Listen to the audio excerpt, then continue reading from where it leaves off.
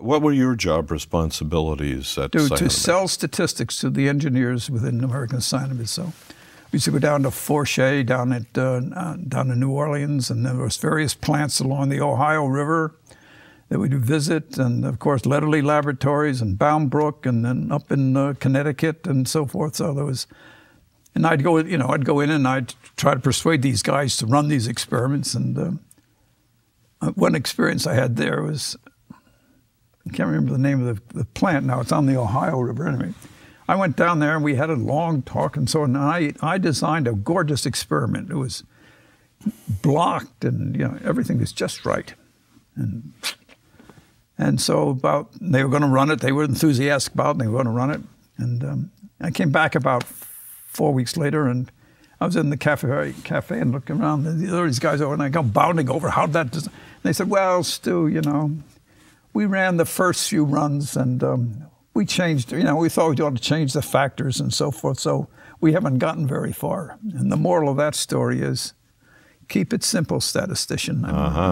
Keep it simple, because you get too sophisticated, these guys get,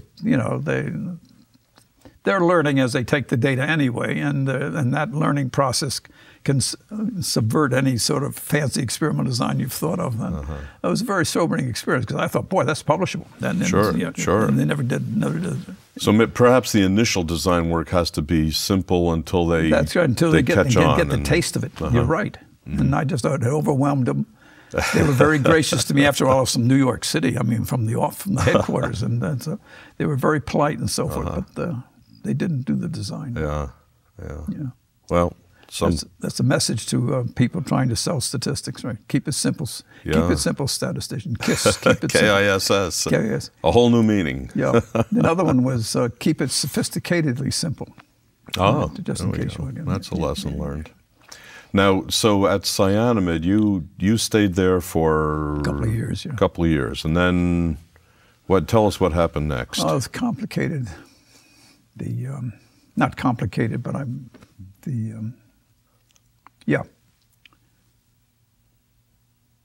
two things sort of happen, right? One thing happens is that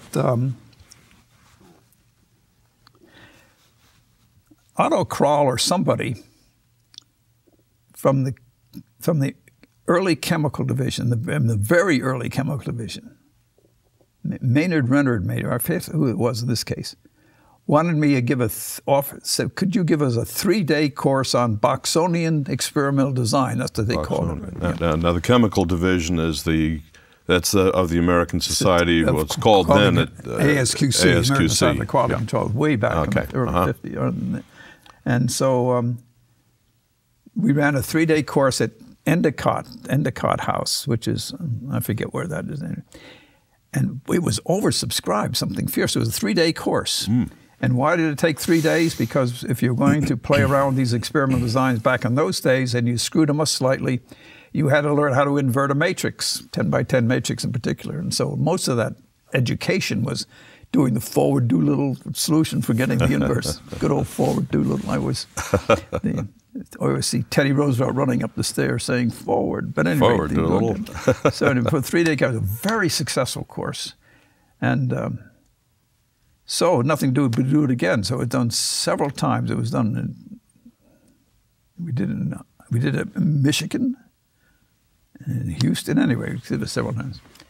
And so that, of course, sponsors all sorts of things. So that means the chemical division and all the guys who were attached to the chemical division in those days were sponsoring this course and selling this course, and I was having a big time giving this course. Thank you, American Cyanamid, because my boss was very understanding about this. Herb Groskopf, I'd say, Herb, I've got another chance to give it. He said, well, go take it. And isn't that wonderful? Even though it was outside he had to relieve me for 3 or 4 days of travel and all the rest of it. And so that was really wonderful. So that's one event that occurs about that time. And the other event that occurs about that time is that John Tukey and Sam Wilkes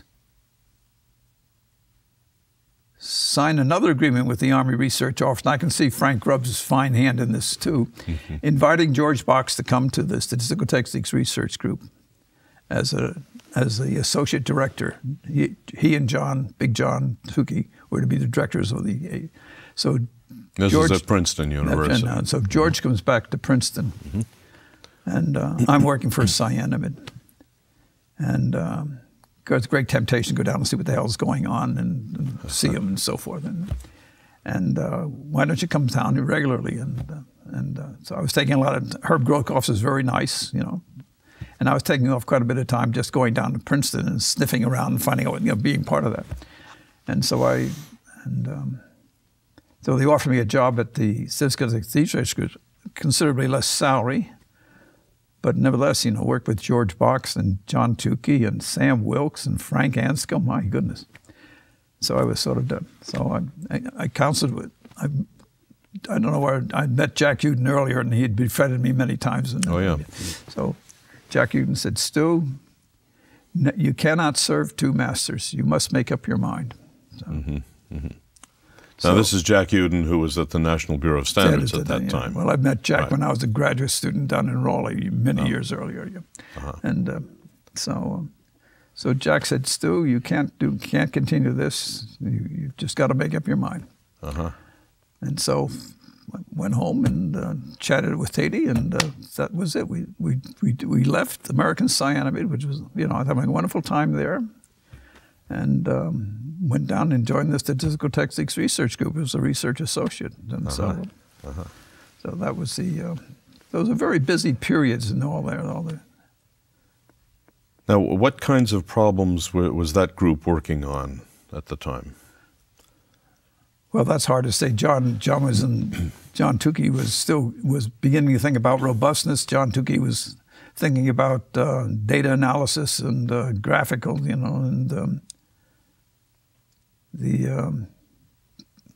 Sam Wilkes was Sam Wilkes. Sam Wilkes was doing all sorts of consulting with the Army still. And matter of fact, John Tukey would disappear for days at a time, and he'd be doing confidential work in Washington of one sort or another.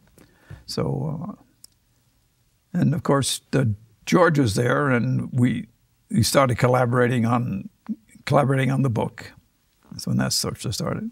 Oh, that early? Yeah. Oh, yes. The thought about having a book. Oh, I know what happened at that time was very important. The EVOP paper had come out. Oh, yes. And so there was, I can remember going up to someplace in New Jersey for a meeting in which we did the EVOP thing. And George and I gave an EVOP course up there. At any rate, so evolutionary operation comes online. And so there was also great interest in that as well. And so I was with the STRG for quite some time. You know, Merv Muller and CSG and Colin Mallows and Gwilym Jenkins and Henry Chaffee. Henry Chaffee. Good old Henry Chaffee, a wonderful guy. And so it was a wonderful group, actually.